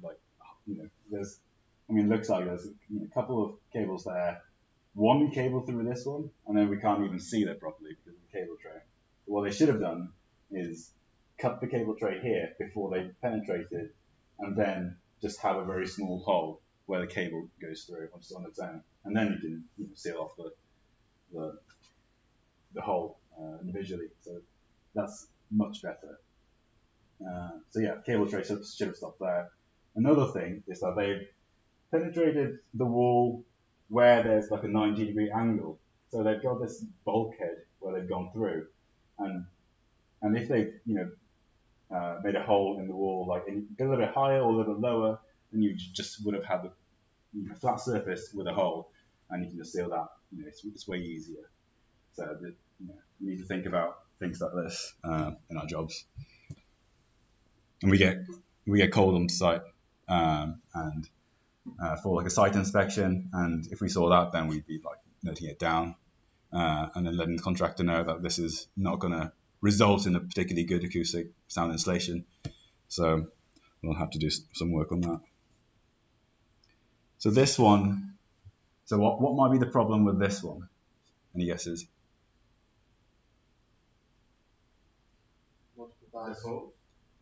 Yeah, the holes are quite big. I mean, they probably didn't need to cut the hole as big. What about the cable tray? Yeah, exactly. Knock it off. Like they're putting the entire cable tray through, which is not good. And the third thing is just the congestion. If you have so many things going through the wall, like in a congested area, then it's hard to see it properly. So they should have kind of spaced it out. And then, yeah. It's one thing to look at a drawing or a model of how they should all perfectly look at, but you've got to think some poor bugger on site's got to get his hand around there and actually physically do this. And there's no way they're going to be able to do that properly. You just can't get into the areas where you need to seal it. So yeah, thinking about workmanship and buildability, and that's where I think we're quite popular with a lot of building contractors and going to see these real problems. And it just helps to build that experience and understanding of what is actually happening on site and how do we mitigate these risks in the design stage. And so yeah, it doesn't end up like this. I mean, if this was a finished thing, then I'd be very worried because those holes are not sealed at all. I mean, if we went and tested it, which is what we're going to do in the practical, then you'd hear all the noise coming through that hole. So yeah, it's not good. And then what we've got here, so we've got so this is a resilient bar that we talked about. So the idea is that the sound generated in this room will excite this plasterboard, and then it will try to go through this way, but because of this bit, so this bit's kind of like crinkly and bouncy, and because of that, the vibration doesn't go through as well. So that's the idea of it. But the whole point is that you're trying to not fully decouple, but add resilience from here. So you're trying to separate these two elements. But what's happening there is that so it might not be clear, but this is meant to be two plasterboards. You put one plasterboard, you screw it in. Put another plasterboard, you screw it in.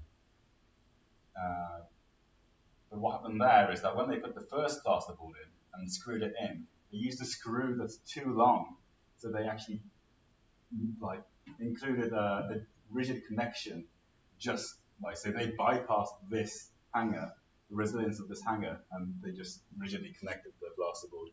So that's why there's a big red cross on there, and that's what's happened there. So they've built that plasterboard on, and they screwed it in, but the screw went in too far, so they just rigidly connected it, and they probably put another screw in to connect these two. But yeah, so they've just done it wrong. They just bypassed the entire idea of. A lot of board manufacturers now, what they do is they issue their screws in very clearly identifiable different coloured boxes. Basically, only give out the first box and short screws when they're put on the first layer, so basically to reduce the chance of that. It's so easy to happen. And you've done it on my kitchen counter at home, drilling up, and that screw was too long, it's come out the top. It's so easy to happen. You've got to make sure that the long screws are not accessible when they could cause a problem ultimately. Yeah. So this is a drawing that we got sent from an architect saying, "Oh, this is what we're planning to build. But is this okay?" So what we're looking at is a wall. So that's a single stud, because that's a stud there, and you got plasterboard, and that is it's probably plasterboard again. Oh, it's MDF. And then we've got this is like a profile metal deck.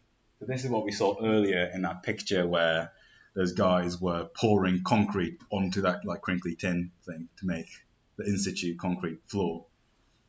So that's the same material there. And the idea is that you want to generate noise in here and not be able to hear it there.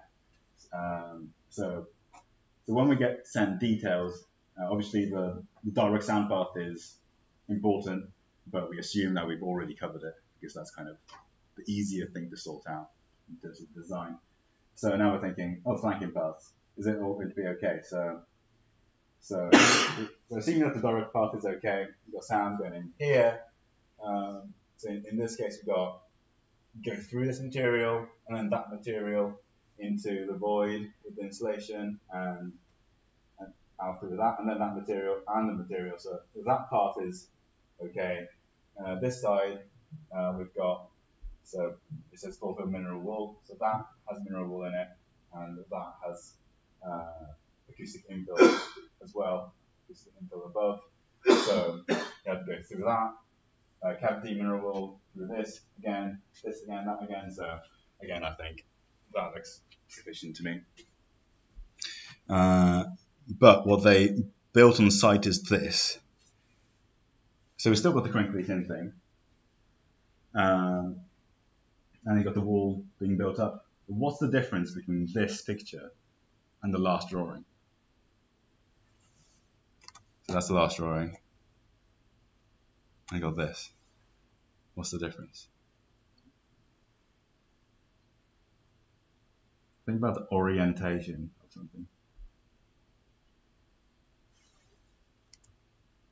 You got the wall in the middle. Look at the profile of the. Like the shape of it. Like the rotation? Yeah. So I mean. Yeah, exactly. So this one, you can see that the wall is going that way, while this one, the wall is going that way. So this detail only works because the wall is this way and the crinkly tin is also going in the same direction. Well, this one is going it's perpendicular now. So it's just a completely different thing. And then they built it assuming that, it's okay because of the last drawing. But what happened here is that you can see the side bit of the profile metal deck. So those black bits, so that's like perforation. So there's loads of little holes on it. And then if you look at this one, then you can see that in this that they've got the mineral wool. So acoustic infill above, so that's like mineral wool. So if you have like perforation, so little holes here, and there and there, then what happens is that what do you think it does? if you have perforation and mineral wool there.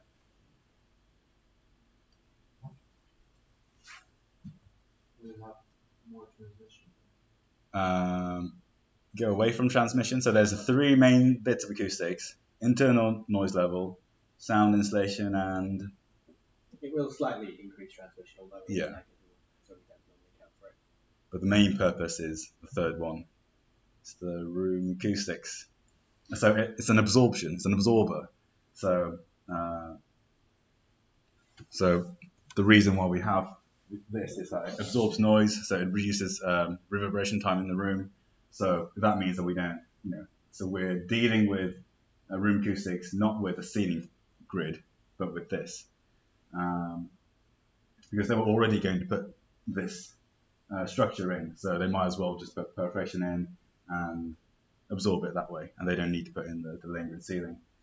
But what that's actually worked against the design is that sound generated in this room, and let's say there's a room on the other side, then you generated noise in this room will go into that void with the mineral wool because there's loads of holes on it, and then just go through and then come back out the other side through the holes because that thing is continuous.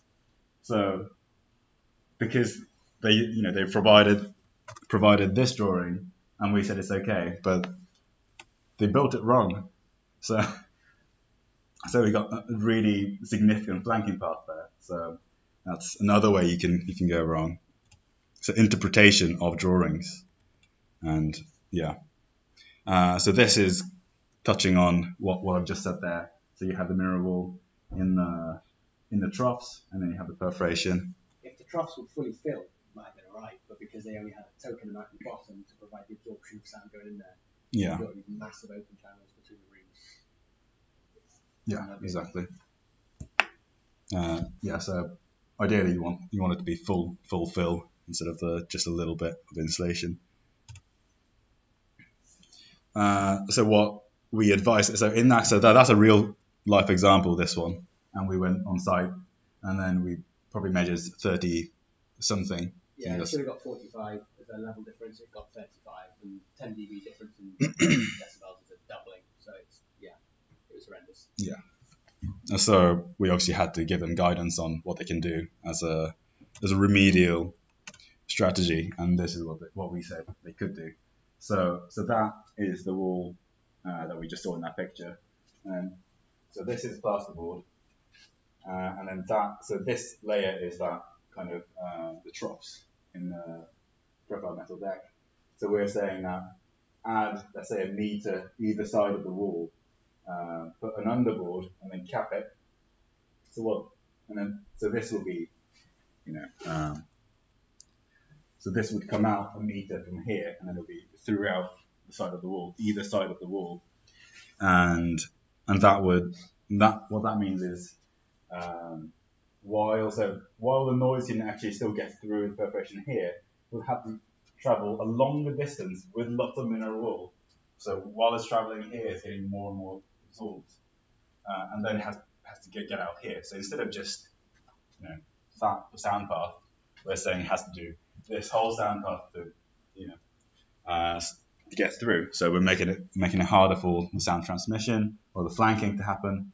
So I think this solved the issue in the end. So we got 10 dB improvement because it wasn't working, and we identified that it was the flanking that was the issue. So rather than concentrating on the wall itself, we're saying, oh no, it's the flanking that we need to deal with, and we did that. So it worked. A lot more expensive than just getting it right first time. Yeah. That's always the way.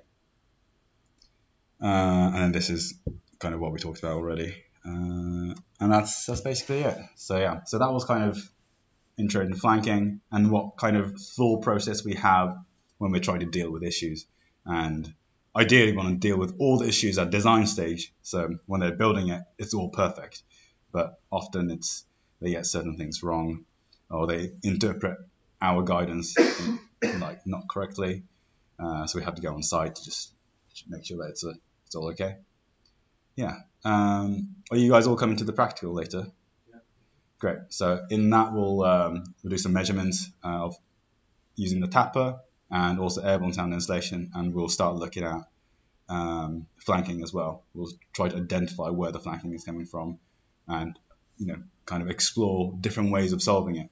And also, so one side is solving flanking issues post construction, but we might also think about, well, what could they have done the design stage so this didn't happen at all, and things like that. You can start to explore. Do you guys have any questions about any of that or anything unrelated?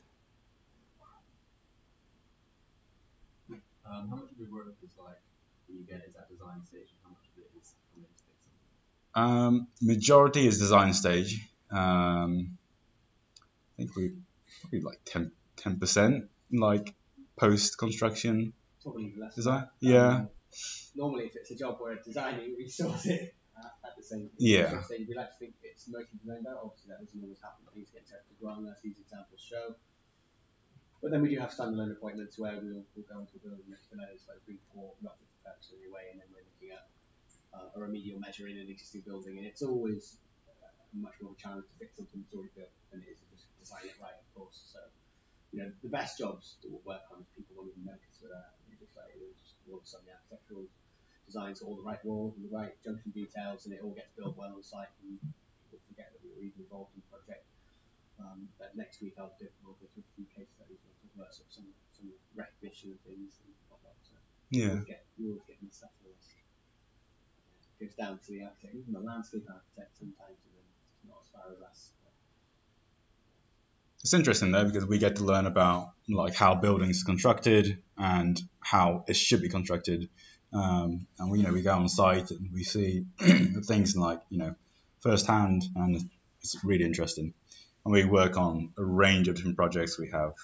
So I mainly deal with schools, but I can do I might do offices or leisure centres or police stations or just all sorts. And then others in the office might do residential, and we're always like putting quotes in for just random stuff. Like we got one for a stadium. It's interesting. And then we do bits and pieces in Bristol as well. So it's nice to just walk past the building and think, oh yeah, I did that one. That's quite like a nice thing. Anyone got questions about just the job in general or the industry? If you're thinking about Are you recruiting? this, we're always half recruiting. Yeah. So yeah, if you fancy it, then I remember the contact us. exact sent you had an open position. I think like I sent CV, but nothing really. all right. When was that one? A few months ago. Right. Did you send it by email to Yeah. one? Right. Maybe you just never got picked up. What's your name, sorry? Ron. Doesn't ring any bells. I mean, like you also posted on the UE group on Facebook. Possibly. Okay. Yeah. Yeah, I mean, as Kyle says, we're always half recruiting. We're not sure who we're looking for yet. I think that's part of it. But no, I mean, we'll have a chat about that in practical as well. I can make sure that it gets picked up, and we'll usually get back to you at the very least. So. Yeah. You guys all third years, right? Yeah. Have you got ideas about what you want to do after? Somewhat. Yeah. What are you thinking of? Music. Broad. Yeah. Are you all? Guys, so you think this course? So Yeah. It's like architectural stuff. I guess you learn on the job. Yeah, I mean, I did acoustics at placement, and then I came back for third year, and then I did my acoustics module, and then joined Mac afterwards. So Oh, so you did a placement in Mac. no, I did placement in a different company, Right. and then joined Mac afterwards. But you don't need to do placement in acoustics. We got plenty of graduates from UE as well that hasn't done any acoustics beforehand. Some have done acoustics module, some have not. So all mixed bag really. What was the learning curve on the job? It's steep, yeah. I mean, because like the acoustics module, it's good, but it's only barely touching the surface of it. So that you learn a lot about acoustics as soon as you start, and I'm still learning tons every day. So No, we're always learning. I'm still learning. Yeah. I think the acoustics is the easy bit, though, because you're surrounded by group experts on that. It's how it interacts with the ventilation design, the daylighting, the impact you have on other parts of the building is where it gets more challenging. Like, if you say, oh, look, we're going to just put in a floor that weighs 400 kilograms per meter squared surface mass, is that reasonable? The structural engineer just faints because there's no way to structurally support that. And, okay, that's not a sensible solution. And starting to understand what you can and can't do, I think is the real art of it, and that just comes from experience, really. But yeah, no, when I started at Mac, I went straight through uni and started straight at Mac. But someone I was on the course with at the time, he did a placement in this until his third year. So then he went back to uni when I started at Mac. So it works both ways. I think we do take on a number of placement students. Most recently, we've been taking people from Southampton University, the Institute of Sound and Vibration Research over there. But we have had plenty of new graduates in the past. It's a bit late for you guys now. I appreciate that. But we did occasionally teach to some of the second years as well. What about psychoacoustics? Do you, in the daily work, do you come across it a lot? Is it some kind of a metric you take into consideration? Not at all. Where it's all about regulations and standards. What does the building need to achieve, and what people think of that is or feel about that. I mean, it's very interesting, but yeah, it's not what pays our bills, unfortunately. Yeah. So. Do you ever push and challenge the standards? Sorry? Do you ever push and challenge the standards? Absolutely. I mean, B93 for music spaces, which interestingly we'll cover a bit later on to see how the new buildings are. They're not good enough for music standards, and we're quite often in the past we've talked about many scenarios where we design a school that meets the standards plus a little bit, and the music department are not happy with it. And we go back and test it. Yeah, it is all compliant, unfortunately. So that's something we certainly make a lot of building contractors aware of. So look, if you do this, they're not going to be happy with it. Here's what we recommend, and a lot of better contractors certainly do look for betterment of that. They want to produce good buildings, and they find themselves out of pocket going to repair things that aren't broken, but it's just because the standards aren't good enough. So absolutely, I mean, it's just a starting point. It is your minimum standard. Money is everything. Money's king on everything, unfortunately. So yeah, it's a lot of our school projects are funded by the Department for Education, who they're always underfunded, as I'm sure you know. Kyle certainly runs the lion's share of those projects at Mac, and you've already got a strict budget, and particularly with Grenfell fires now much more up the priority of people's structures. Obviously, absolutely key. If a building falls down, people die. If the acoustics is wrong, people will get annoyed. It's very different scale. So we are bottom of the list. It's easy to shrink our budget. So quite often we're working to the smallest fee to just get to the standards, and it's frustrating. It's but it varies client to client. Not everybody's the cheapest. Just compliant building. Sometimes you are designing something a bit more special. I think working for church clients is quite interesting because there's nothing mandatory. It's all about just working on the client side, helping them understand what they want, so they can make the decisions with your support. So yeah, we have a real good range of things. And, yeah, but with contractors, we're very grounded in reality of what is actually feasible, what can be built, as opposed to specifying a 100 dB target that can never actually be met, or that's something which we didn't come across. Not maybe not 100 dB, but sets and companies that were renowned for it. What buildings were done in Bristol? That's a good question. Like, I mean, Mac has done now Bristol Beacon. What is it? Is that what it's called now? So, yeah. But that is, isn't it? Yeah. Colston Hall. But we don't say it anymore. But yeah, we did that one. Yeah, there's Fulton College. There's a new building sort of on what was part of that car park. It's like a nice CO2 structure. Yeah, I think it's called SGS, isn't it? SGS. Yeah.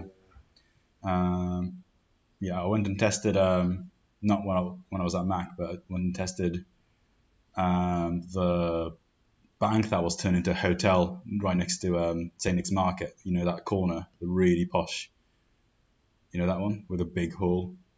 The gates to the kind of indoor St. Nick's Market bit, right in front of it, where the weddings often happen. I went and, that was cool. That had like a big bank vaults, and inside is like a proper maze. It's an interesting building. The Keynsham Town Hall, also Warscott Town Academy, the school just on the new Warscott estate. we did that. We went in the water for that actually. Open plan school. Yeah. Slowly coming to me all these Yeah. based projects. Funny enough, I do a lot of my work in the north, right? I'm actually live in North Wales these days as of the last month. So yeah, so I do a lot of work in the Midlands and further north. Yeah, you travel a lot for your job. Well, I only come down to teach you guys and but yeah, it just organically grew that way. I've got a good contact in Nottingham, Manchester, so North Wales. Yeah, I mean, most of our work is design work, which we don't have to go on site. So I think the only time we go on site is when we initially start the project and we go, scope out the site, see how noisy it is. Because when we talked about the internal noise levels, we have to make sure that the external walls and the ventilation strategy and the glazing is built in a good manner, that you're controlling the traffic noise breaking into the building. So we need to know how loud the traffic is and other noise sources in the area is. So we do that initial scoping out at the beginning of the project, and right at the end we go test the building. So we see it right at the beginning and right at the end, but often not much at the beginning, in the middle. So we just all design work in the middle. But the company's got different roles within the company, and then some people might be going out all the time because we have like a testing department, and they do sound insulation testing. We do air testing as well, so air tightness testing to check for like leakages. So they're kind of out testing all the time. They do surveys as well. I don't go out the office that much because I mainly do design work. But yeah, like really varies. So Everyone based in the office. yeah, everyone's based in the office. Yeah, pretty much. Would you say it's like quite a competitive industry? In what way? Have you got any other companies? Yeah, there are. I think in the southwest, definitely. I think that's why we recently we still have plenty of products in the southwest, but it is quite saturated with other consultancies. A lot of one-man band type consultancies that can always underprice us. We're fairly flexible with how we price things. We've got very good clients, and that's what helps us stay afloat. I mean, we have been moving up into the value of the projects we've been working on, so we have got a London office as well.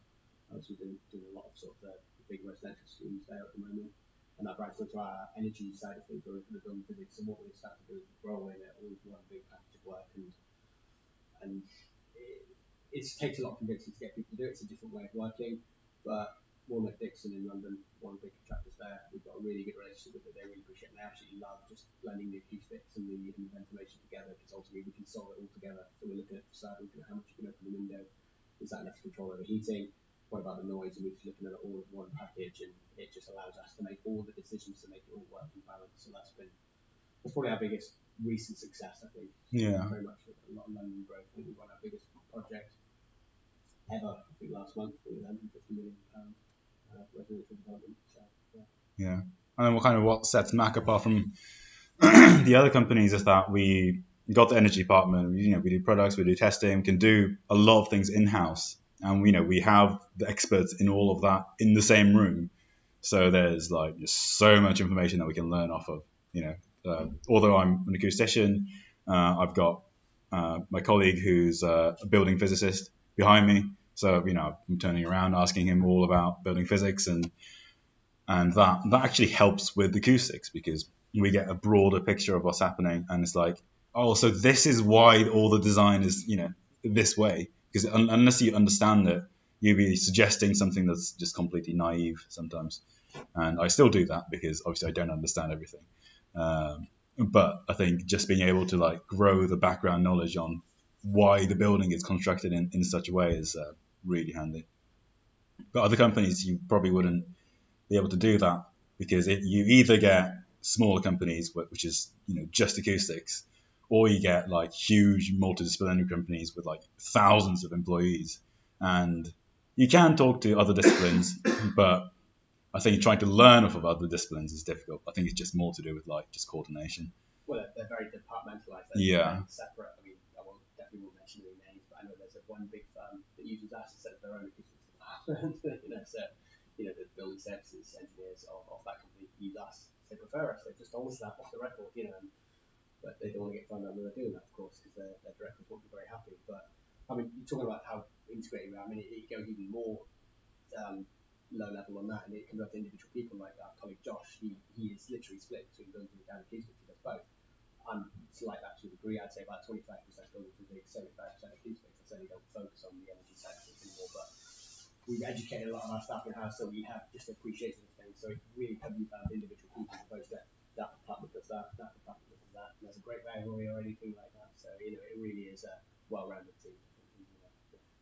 And I think it goes back to say his perpetual love of education, teaching, and understanding, and figuring things out. I mean, any design team that you go to today, if you ever end up with Mac, you'll be talking about drainage, and you'll be getting involved. And it's like this really doesn't help us say, but he's just naturally inquisitive at everything, and it's just doesn't let it go. Yeah. That's what drives us forward, I think. I just realised it's 11:30. I feel like I've kept you hostage for about half an hour extra. But yeah, you're free to go whenever you want. But yeah.